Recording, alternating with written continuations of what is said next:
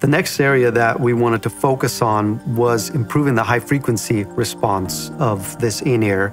And the solution that we came up with was something we call the Tia Waveguide. The way that we were able to get a lot more energy going towards the tip of the earphone is by making a housing that would reflect and direct the high frequencies to go in a particular direction.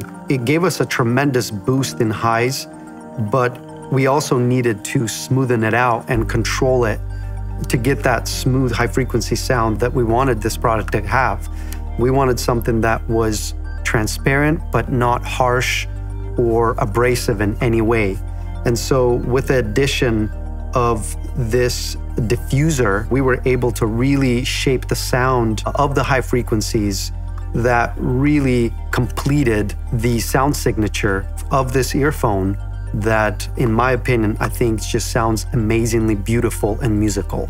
Another benefit of this Tia Waveguide is that it actually acts as a precision mounting device as we're installing the high driver, and it will interface with the other components in the earphone and give us incredible accuracy as we're placing the high driver for very accurate results.